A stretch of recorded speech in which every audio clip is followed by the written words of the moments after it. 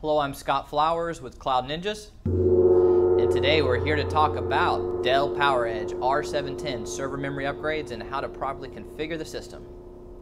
Well, thanks for stopping by today to learn more about the Dell PowerEdge R710 and some of the server memory upgrades and the proper way to install memory and configure the system should you not be maxing it out, and how to load all the channels. So we'll get into all the details, but I wanted to do kind of a general overview of the system first to let you guys know more about it. So first things first, this is the next gen to the 2950, which is a DDR2 based machine. There's two types of chassis. Over here you'll see we have the 6-bay large form factor, and over here we have the 8-bay small form factor. Everything inside as far as CPUs and RAM is the exact same. The only difference is, you know, what type of drives do you want to use in the backplane for it. So on that note, it takes two processors. It's a LGA 1366 socket, and it uses Intel 5500 or 5600 series CPUs. We recommend going with hex core 5600s. There's some really good deals out there on like X5660, X5670, some of that kind of stuff, where you can get still a good amount of speed overall, but still get hex core. So nowadays that's what we recommend if you're utilizing this machine. As far as memory is concerned, there are 18 DIMM slots. It uses DDR3 memory, and this is actually the first gen from Dell that does accept DDR3 memory. You can use a couple of different speeds. You can go as low as 1066 megahertz, 1333 megahertz, or up to 1600 megahertz. A lot of times, I'll be honest, so the 1600 megahertz will clock down to 1333. So sometimes, as far as bang for your buck, you might as well just buy the 1333. As far as the sizes are concerned, you can use 2 gig, 4 gig, 8 gig, 16 gig, and all the way up to 32 gigs. But we'll talk about in a second is there's a mystery that some people wonder is, why can I only put in 12 32 gigs for this machine? And we'll talk about that more in a few minutes. So the actual max on this machine is 1232 gigs, and the fastest speed with that you can do is, as we talked about, 1600, but really the 32 gig 1600 megahertz is kind of a unicorn part for ECC Registered. So we actually always tell people to use the 1333, and again, it's going to clock down anyways, so that's your best bet for this machine. So anyhow, now that we know a little bit more about it as a whole, let's go ahead and open it up. Show you how to properly configure it and all that good stuff. But before we do, the first thing we need to do is get our ESD gear on. You always want to be safe and protect the machine. So we'll be right back.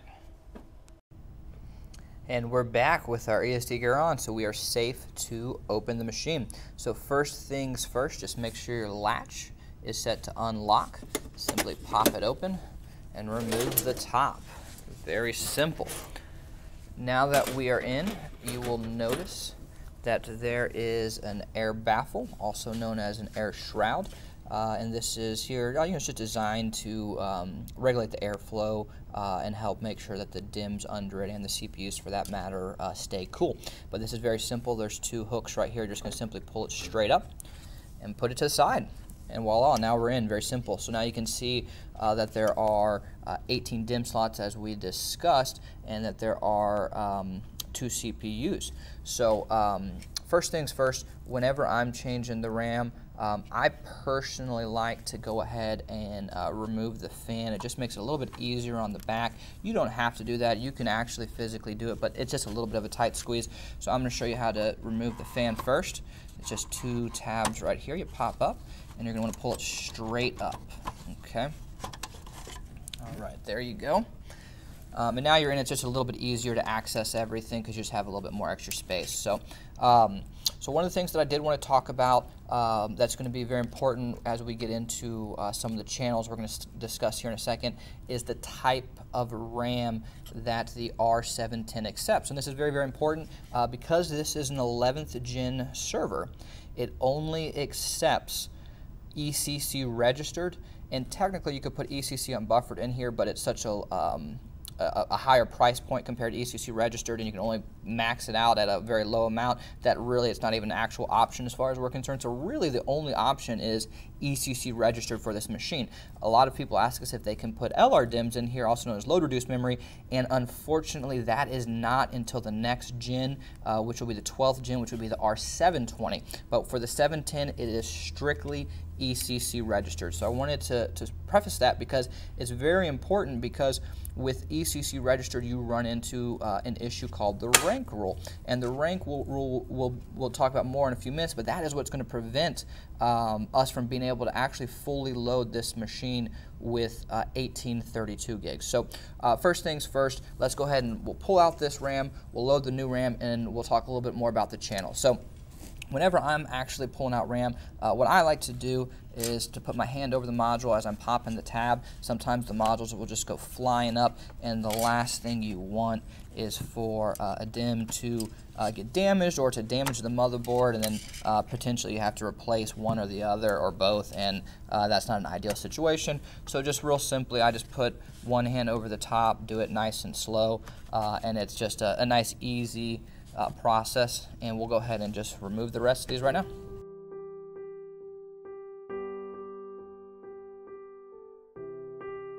Okay, and just like that, we got all the modules pulled out. It took about a minute. We fast forward through it to make it a little bit easier for you guys to watch. But normally I also would take these and I'd put them in trays, but since we're trying to do the video quick, I'm just putting them on the ESD mat for now, just to make it a little bit simpler. So, all right, now let's get into how to properly configure this. And this is a real important part, and I hope a lot of the reason that people are watching this video, if you're installing RAM in this machine, it's important to understand the channels. So if you're not maxing it out, for instance, let's just say you're putting in 6 DIMMs, okay, which would be very common. Someone might only want 6 DIMMs just to be able to, manage some simple stuff for their business, like running emails. You don't need to max it out all the time.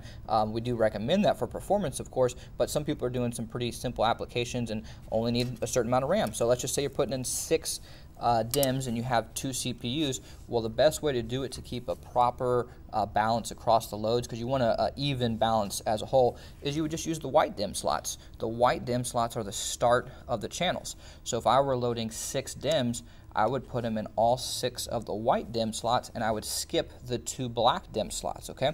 And Dell has it labeled, which makes it very nice as well. So if you look, this is actually A1, so this is the very first channel and the first DIMM of the channel. Same thing over here is they're labeled, and on the outside over here is B1. So let's say you were only putting in 2 DIMMs, which I would not recommend, but let's just say that's what you were doing. You'd put them on the 2 outside slots over here. Just so simple things to understand how to properly configure and run your system. So, but it's also very important for the rank rule that we had discussed, because the rank rule, what it basically says is for DDR3 machines, and specifically for ECC registered, you can only have 8 ranks per channel. And as we discussed, this machine has 9 DIMMs per CPU. There are 3 channels per CPU, and each channel has 3 DIMMs, and that's really the crucial part right there, that there's 3 DIMMs per channel, because some of the other machines that are out there are only 2 DIMMs per channel, and they basically don't have to worry about the rank rule. And if you understand memory well enough, you'll know that all 32 gig DDR3 ECC registered are quad rank. So if you do some simple math, that's 4 ranks, and you can only have 8 ranks per channel. 4 plus 4 plus 4, you hit 12. Now you have an error. So you can put 2 of them in, and you will get to 8, and that's fine, but as soon as you put that 3rd one in, you now have broken the rule, and the machine will throw errors. So people ask us that, and that's kind of a mystery out there. Why can't I put in 1832 gigs? And it's because 32 gigs are quad rank, and because of the rank rule. So hope that makes sense, because that's kind of a crucial feature.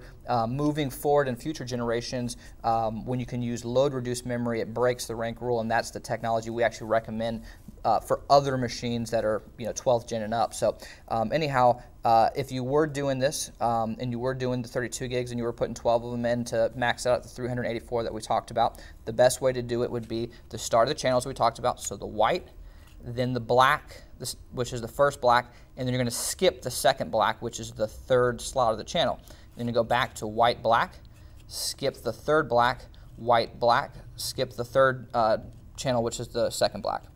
Okay, so hopefully that all makes sense. We're going to go ahead and load it up now and show you how to actually do it. What we have here are 32 gig 1333 ECC registered, which is the top of the line for this machine. We're going to put in 12 of them to max it out at 384 for a local customer.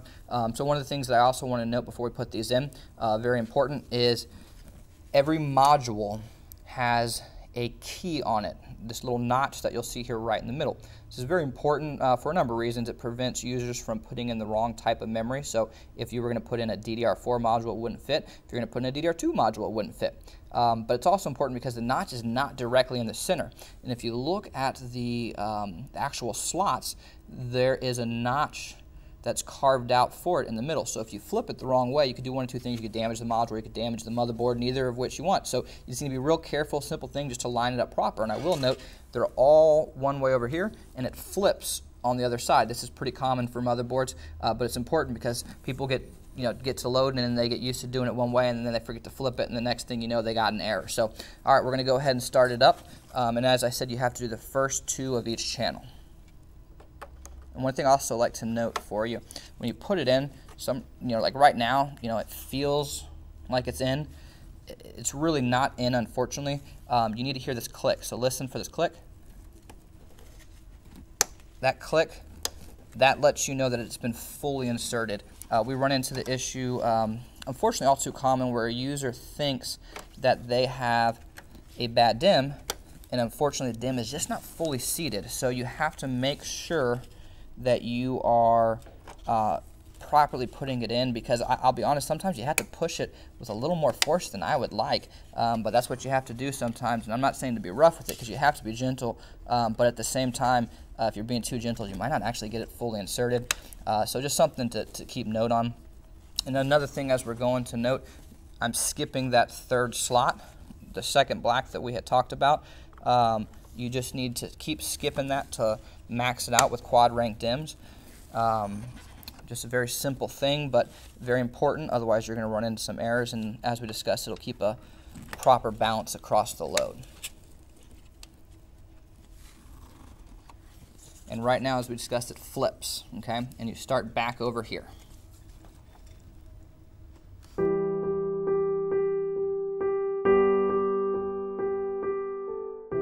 And voila, just like that. It only takes a couple of minutes, and you can really boost the performance by just adding some RAM. And that is one thing that we always tell customers as a whole. This is an older machine, still a great machine. It's a hoss of a machine, very popular 11th gen server, but it is an older server. So if it's something that you're looking to kind of band-aid and get a couple more years out of your system, honestly, putting a couple $100 worth of RAM inside it and maxing it out, it's a great solution. It's the easiest way to increase the performance, in my opinion. And it's one of the things that we always recommend to customers to look into doing if that's what they're looking for is better performance. Now we'll go ahead and put it back together, but I did want to say thank you guys for stopping by. Please smash that subscribe button if you've made it this far. We definitely appreciate every like that we get and any subscriber. So first things first, we're going to put the fan modules back on. Sometimes this can be a little bit of a pain, but it's really not that hard. You just need to make sure you line it up, and sometimes you got to be a little forceful in pushing these down just to make sure you secure it in. Next thing, you just want to put the air baffle back on, and that just slides in nice and easy. So pop on the top and you're done. So, well, thanks again for stopping by. If you have any questions, feel free to email us at sales@cloudninja.com, or you can leave a comment down below. If you need any upgrades yourself, we sell a ton of memory. That's really what we do, is build servers and sell memory. So if you need anything, just give us a ring and let us know what we can do to help you out. So thanks again for stopping by, and take care.